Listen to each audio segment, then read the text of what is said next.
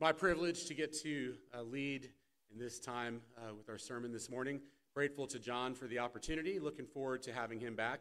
I'm between Dave Ross and John Childers. I don't know where that puts me in the rank of things, but I'm happy to get the opportunity.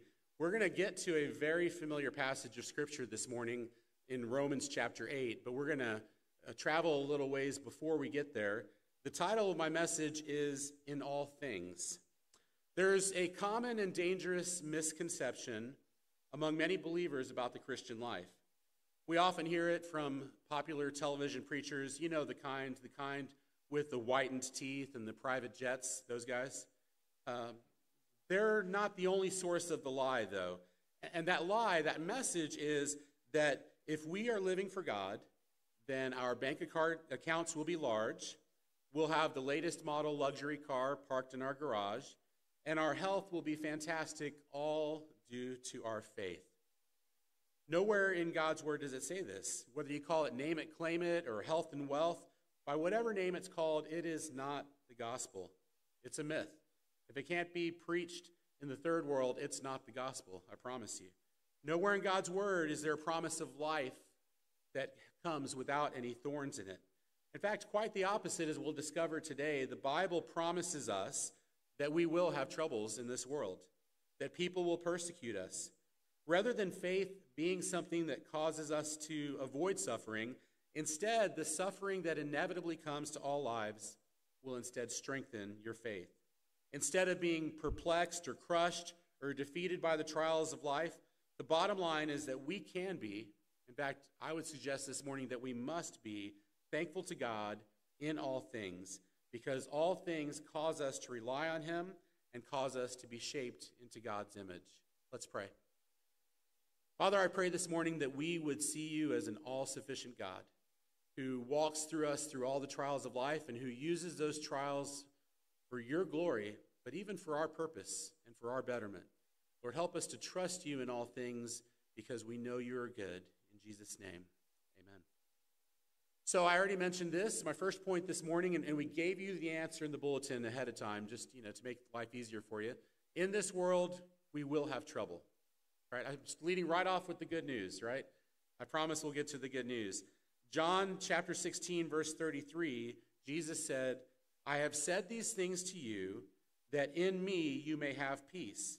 In the world you will have tribulation, but take heart, I have overcome the world. He says it's a given. We will have trouble. We will have tribulation. It's going to happen. You're either probably going through something right now, or you just went through something, or maybe you're about to go through something. And possibly all three of those things, if things come in threes like they sometimes do. But God is with you through all of those. But don't be surprised when trouble comes.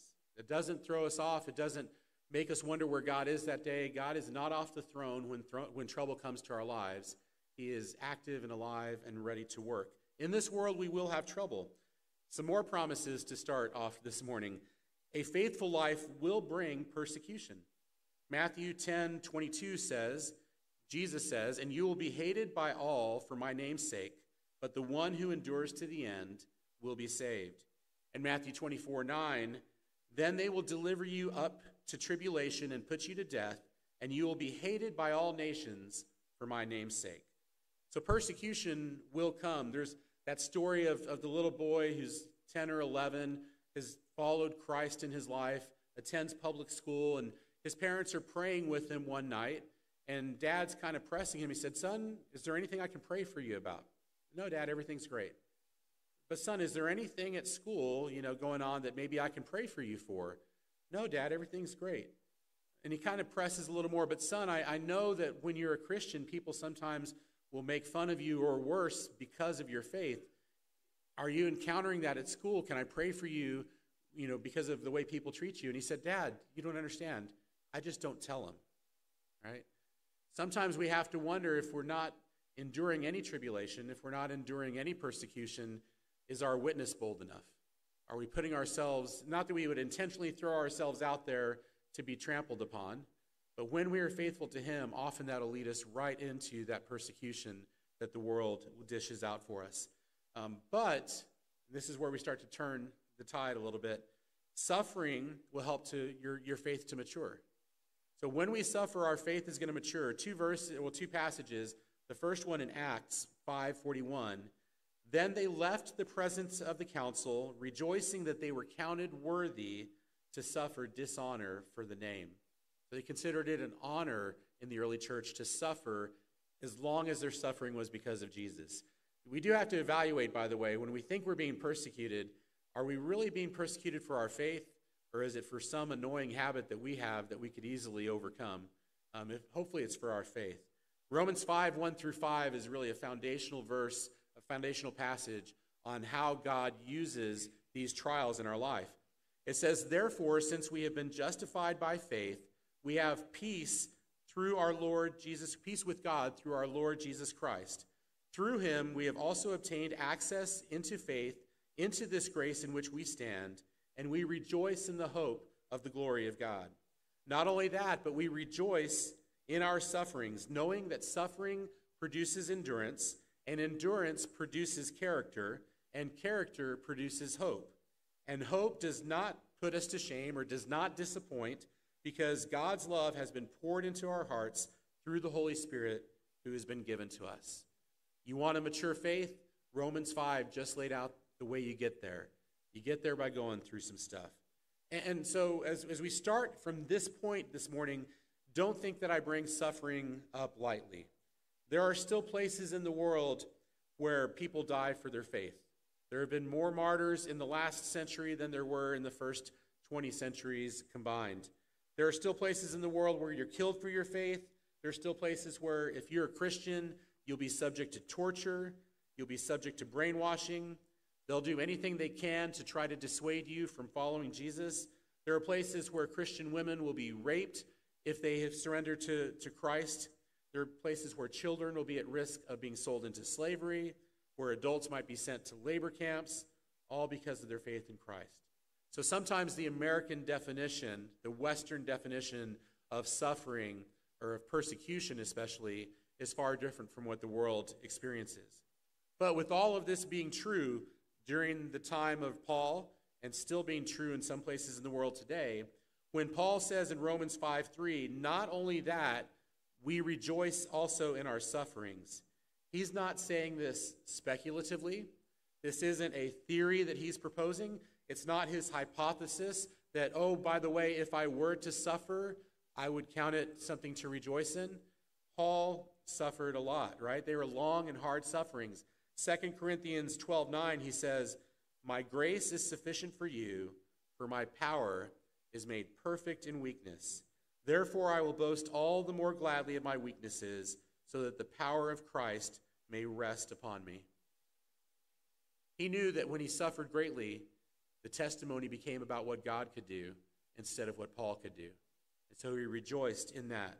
See the connection here between Romans 5:3? We rejoice in our sufferings. And then this verse that Paul says where he says, I'm boasting gladly of my sufferings. Paul isn't grumbling about his sufferings. He's not playing the victim card. He doesn't have a pity party. He rejoices in his sufferings. It's not just, kind of grin and bear it, fake it till you make it kind of thing. He rejoices in his sufferings. So as we look today at the afflictions that might come against your faith, remember that they can come in many forms. They can be the failing of your health or the failing of the health of a loved one. They can be relationships that are strained or broken, or job losses or disappointments. They might be accidents or natural disasters, verbal or physical assaults from somebody, and even just the inconveniences that we face every day that sometimes we think are all designed to be against us. The house falling apart. For us, that the other day, that was our new puppy chewing through some drywall. That was a blessing. It could be the traffic on 270. It might be not making the team at some point in your life. Whatever it is that makes your life harder or causes your faith in God's goodness to potentially be shaken, that can be counted as a tribulation. And from our scripture, we know these are normal. They're not abnormal. In fact, it would be abnormal not to have these if you're a believer. So Paul taught the churches, according to Acts 14:22, strengthening the souls of the disciples, encouraging them to continue in the faith, and saying that through many tribulations we must enter the kingdom of God. So let's get to our passage this morning, Romans 8, verse 28 through 32. Very familiar passage. And we know for those who love God, all things work together for good, for those who are called according to his purpose. For those whom he foreknew, he also predestined to be conformed into the image of his Son, in order that he might be firstborn among many brothers. And those who he predestined, he also called. And those whom he called, he also justified. And those who he justified, he also glorified. What then shall we say to these things? If God is for us, who can be against us? He who did not spare his own Son, but gave him up for us all, how will he not also with him graciously give us all things? This passage today, our focal passage, is one of the most quoted verses in the Bible. I'm sure you've said it to yourself when you needed encouragement. I'm sure you've offered it to somebody else when they were going through a tough time. To be honest with you, sometimes we use this verse so many times, verse 28, that we're reluctant to want to hear it. There was even a Christian song a few years ago where somebody's going through some stuff and they said, "Don't Romans 8:28 me," right? Well, I'm here to Romans 8:28 you this morning because it's good stuff and we need to hear it. So many things we go through in life are pointless or evil or painful, right? And if our faith enables us to, we can hold fast to these all things in Romans 8:28. That we believe that because of the Word of God, that this terrible thing, this present annoyance, this trial that we're going through will, in the realm of heavenly mathematics, turn out for my good and turn out for your good. Turn out for good. We as Christians believe that sooner or later, all of life's pains and all of life's losses and all of life's letdowns will work together for good because God said they would. You may have noticed that in the English Standard Version, it reads a little bit different from the NIV, which says, "In all things God works for the good," right? The NASB makes God the subject of the verb and all things the direct object. The NASB says, "God causes all things to work together for good."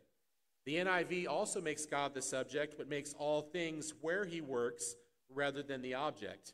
In all things, God works for the good. If you have the King James or the ESV that I just read a minute ago, all things are the subject. All things work together for good. So you see those three differences? God causes all things, in all things, or all things work together for good. These are all possible and good translations from the original Greek. And they really don't differ that much, but even the slight difference in these variations perhaps helps us see just how powerful God is, right? His ability to work through all things. He's the one working in them, he's the one orchestrating them to work. All of that is good. He's the one bringing beauty from ashes. He's the one who's bringing good from some of the most awful things that we could ever go through or endure. Paul is not saying that all the things are good, right? And he didn't say that all the things themselves turned out good. But what he's saying is that he will turn them in your life for good. All things work together for good. Secondly, this morning, all things happen to us with God's knowledge. All things happen to us with God's knowledge. In the broader context of Romans 8, we get a taste of all these things that Paul is talking about in Romans. And by the way, spoiler alert, they're mostly not good things. In fact, almost every verse before verse 28 and after 28 that mentions events tend to be painful events that happen to us. And so without this passage, Romans 8, 28 through 32, right there, our prospects are bleak. If all we read about are all the bad things that are going to happen to us.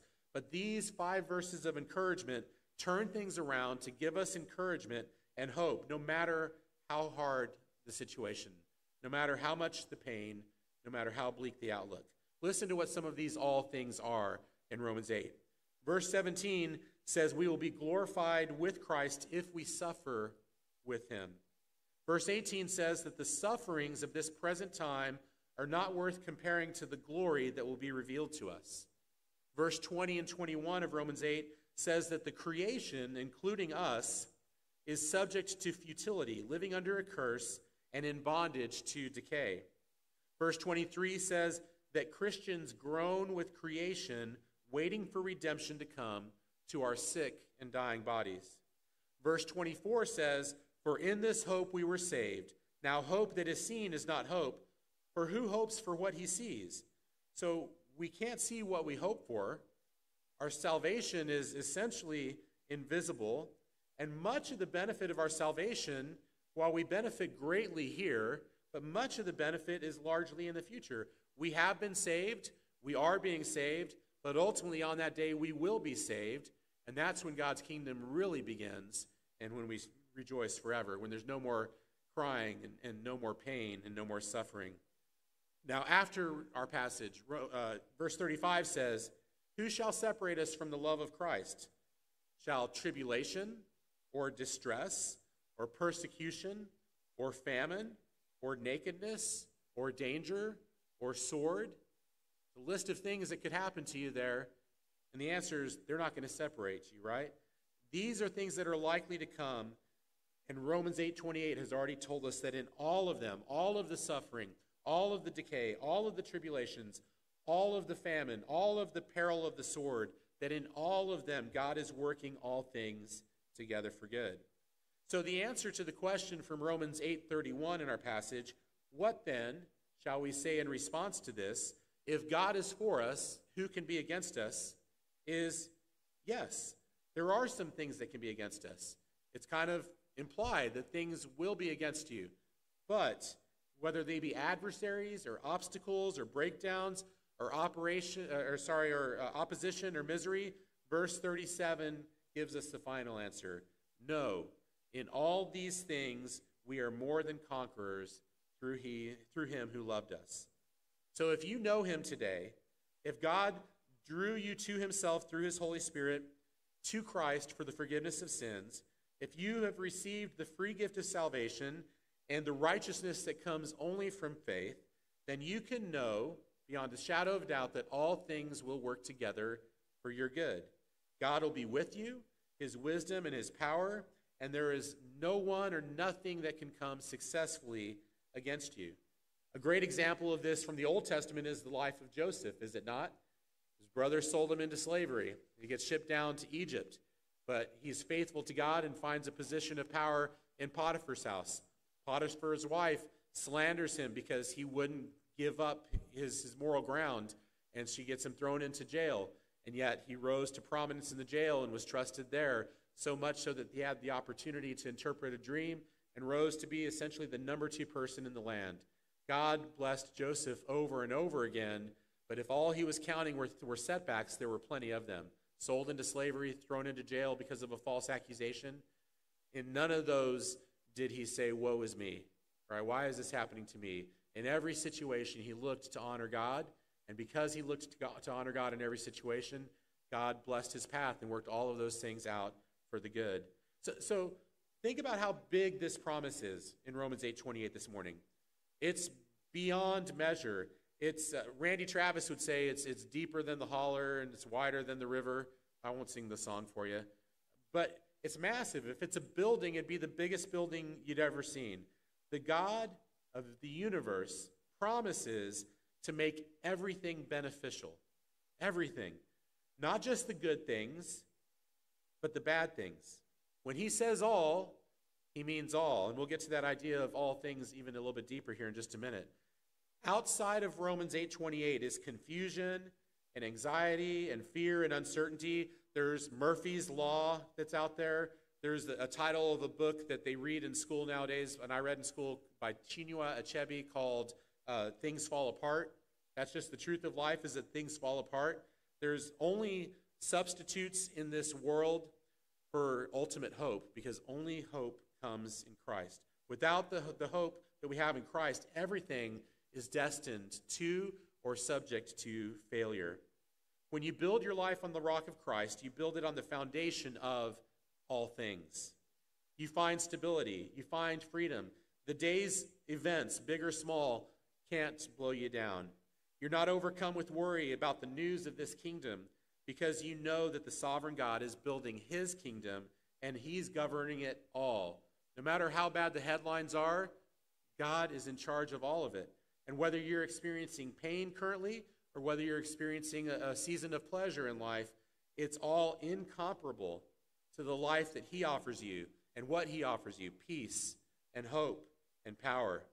There is nothing that can be promised to you in all the world that is larger than the dimensions of the promise made to you in Romans 8:28. So third, this morning, when we've already talked about this, God can move powerfully through trying times. Go back to verse 29 and to verse 30 in Romans chapter 8. And it says, "For those whom he foreknew, he also predestined to be conformed to the image of his Son, in order that he might be the firstborn among many brothers. And those whom he predestined, he also called. And those who he called, he also justified. And those who he justified, he also glorified." You see, when our trust is exercised, our faith is strengthened. So many times we don't get the opportunity, or we don't take the opportunity to trust God. We trust ourselves. And when we only trust in ourselves, that faith muscle atrophies. And we don't build up that muscle of relying on him and running to him and depending upon him for everything.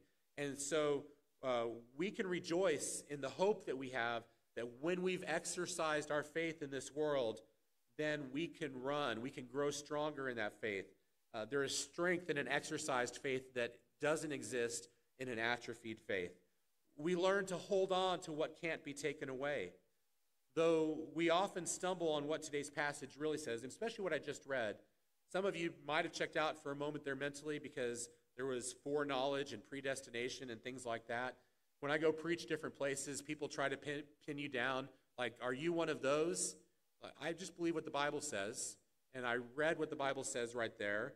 And what it means to me is that there is a guarantee of Christ's saving work, and because he has that foreknowledge, he is in position to move and has the power to move through and in everything we go through, in all the events of my life. And knowing that he's got this makes life more bearable, does it not? So I want to share with you, before we close here, I have one more point after I share this with you, a few more all things verses. Because this is not the only all things verse. Do a word study later on. I'm only going to scratch the surface a little bit. But listen to these. 1 Corinthians 10:31 says, "Therefore, whether you eat or drink or whatever you do all things for the glory of God." All things. In 1 Corinthians 13:7, which we hear at weddings, love bears all things, believes all things, hopes all things, endures all things. 1 Corinthians 15:27 says, "For God has put all things in subjection under his feet." 2 Corinthians 9:8, "And God is able to make all grace abound to you, so that having all sufficiency in all things at all times, you may abound in every good work." Philippians 2:14 says, "Do all things without grumbling or disputing." Philippians 3:8 says, "Indeed, I count everything as loss because of the surpassing worth of knowing Christ Jesus my Lord. For his sake I have suffered the loss of all things and count them as rubbish in order that I may gain Christ." And then perhaps the most famous other all things verse is Philippians 4:13. "I can do all things through Christ who gives me strength."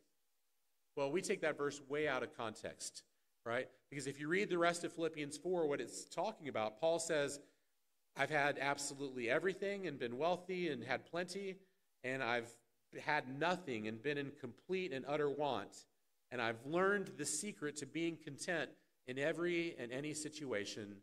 I can do all things through Christ who gives me strength." Those two all things are connected, by the way. The fact that he can do all things in any of those circumstances is because he knows that all of those circumstances, all of those things are directed by God, and God has a hand in making them turn out for good. When we read the word all, we know it means all, right? When we share the gospel with somebody and we go to Romans 3:23, "For all have sinned and fall short of the glory of God," and you ask somebody, well, who does all mean? Does that include you? Does that include me? The answer is yes, it does include us. Well, when we talk about all things, does it include that thing you went through 10 years ago that you still remember, or that thing you went through last week that was really particularly troublesome in your life? Yeah, it includes all of those things. All means all. So finally this morning, the Holy Spirit, because of all of this, will lead us to be thankful in everything that happens in our life. It really is about giving thanks. There was a Scottish minister, his name was Alexander White, and he was known for his uplifting prayers at the pulpit. Every time he came to pray, he had something to be grateful for. And there's some people in any congregation who prefer melancholy and pessimism, and the glass isn't even half full. There's barely anything in it as far as they're concerned, and they'll remind you of it all the time. And he had a few of those folks in his congregation, and on one particularly rainy Sunday morning, and now I'm talking about Scotland, right? So it wasn't just drizzling outside. It had to be bad for Scottish people to be moved by it. They said, well, I wonder what Pastor White's going to have to say about this, right? Surely he can't make anything good out of this. And when he got up to pray, he said, thank you, Lord, that it isn't always this way, right? You've been through some storms, but when you're in between the storms, give thanks to God. And when you're in the storm, give thanks to God that you know you'll come out of it at some point, either in this life or in eternity. God's going to see you through. He's promised to be with you always. And so we will remember that God is for us and that nothing can separate us from him. That was the conclusion in verse 31 and 32. What can separate us? Absolutely nothing can separate us from him. And we can be thankful for the work of God in all of our circumstances. Another all verse this morning, 1 Thessalonians 5:16 through 18. Rejoice always, pray without ceasing, give thanks in all circumstances, for this is the will of God in Christ Jesus for you. Give thanks not for all circumstances, but give thanks in all circumstances, because God is working in them. So, in conclusion, I want you to talk to somebody. Now, this is the early service. This will probably sound more appropriate in the late service. There's a lot of wisdom in this room. But talk to somebody you know who's a strong Christian. Somebody who's been through some stuff. Somebody who's a few steps further down the road in their walk of faith with you. And maybe this will be you talking to somebody who's new in the faith to share your perspective. But talk to somebody who's been through some stuff as a Christian and ask them how they became the mature believer that you see before you today. How did you get to that point of trust and faith and hope in Christ where it's just evident in your life when people look at you? And ask how that tragedy molded them. No one enjoys pain or suffering. As we mature in Christ, however, we come to experience and we come to clearly see, and hopefully we even become able to anticipate the blessings that come from hard times. It's not what the world would call just a silver lining, right? I'm not asking you to grasp at straws and find some little, and I'm an optimist, so I can do this. I don't like the summer because it's way too hot, but I celebrate the hottest day of the year, which statistically speaking is about July 19th. Really, this year it happened a few weeks ago in August when the heat index was 118. I'll celebrate when it's 118 heat index because it's not always going to be this way. Because for the next 6 months, the average temperature is going to go down. And by the way, if you dislike winter, it works the same way. On the shortest day of the year in December or the coldest day of the year in January, rejoice. The tide's going to turn. Spring is coming. It won't always be this way. But it's more than that. It's understanding that our faithful God, the keeper of all promises, can and will use every situation that we find ourselves in to strengthen our faith, to cause us to rely upon him more. Without the tough times that come to us, we would not grow in Christ-likeness. And I think we would agree that's the goal of our faith, is to become more like him, to become more mature in him. And so the things you're going through are temporary. Greater things await.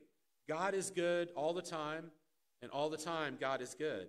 Our future glory is secure, so we need not be shaken by whatever happens today. In case we needed one last reminder from Paul, he gives it to us in Colossians 1:16 through 20. Listen to what Paul says.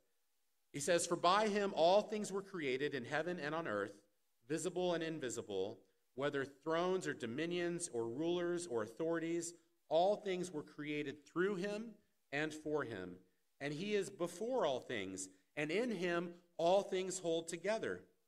And he is the head of the body, the church. He is the beginning, the firstborn from the dead, that in him everything might be preeminent. For in him all the fullness of God was pleased to dwell, and through him to reconcile to himself all things, whether on earth or in heaven, making peace by the blood of the cross. There it is, theologically, what you're looking for.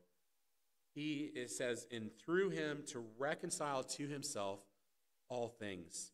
God knows. He knows what you're going through. He hasn't stopped watching. He hasn't stopped taking an account. He hasn't stopped being active in your life. He's not passive in your life. He sees what's going on, and he's going to make all things work for his good, for your good, and for his glory if you trust him and if you love him. How will knowing that change your life today? How will knowing that change your life this week? Let's pray. Father, we are grateful that nothing can come to us, whether it surprises us or not, nothing can come to us that shakes the truth that you are Lord. Nothing can come that would displace you or knock you off the throne. Nothing catches you unaware, God. There's nothing in our life that has ever happened where you've been surprised by it. And Lord, because we know you know us and because you've promised to make things work out for good, help us to patiently endure when life doesn't go the way that we wish that it would. Help us be thankful that you're still active. Help us be anticipating the good things that will come from what happens, even when it's not pleasant in our life. Help us trust you in all things this morning. In Jesus' name, amen. We're going to have a time of response. This is an opportunity to pray and to answer